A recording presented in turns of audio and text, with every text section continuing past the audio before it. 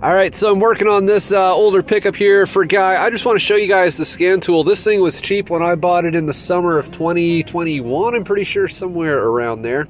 As you can see, we've got a check engine light, so we're going to try to see what that's all about. Standard OBD2 plug, and she fires right up. Today is about the 26th of September 2022, by the way, so that kind of helps date this thing. Simple controls here. Screen is a little slow, especially when it's not the warmest day in the world. Read codes. Camshaft position sensor. Oh, that'll be fun to mess with. Alright, well, as you can see, it does work.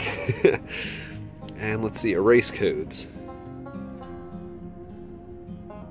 Alright, great. I just want to show you guys some of the other cool things this can do. Got the little graph thing here. If you have gauges that aren't working or that you're not sure if the actual readout is okay, I mean, I know this works off the same sensors as the rest of them, but you got speed, you got load value. That's kind of cool. If you're towing stuff, you can see just, you know, what percentage out of 100 for load, you know, the vehicle's really loaded down to. Coolant temp, self-explanatory. Engine RPM, that's real nice for stuff that doesn't have a tachometer. Alright, so there you go, guys. Let's see if this thing's warming up correctly. Yeah, how about that?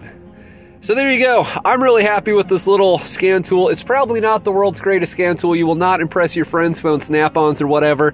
But if you want something cheap that'll work, and mine's lasted for over a year at this point, you know, figure 30 bucks, just the cost of your time, you know, let alone fuel and stuff driving to the auto parts store. It's really nice to have something like this around.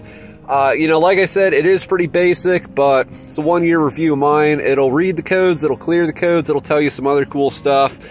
So, yeah, I'm thrilled. Yeah, $30-ish reduced, well spent. Just wanted to give you guys a real quick review and answer the question, how bad is a $30 scan tool from Amazon?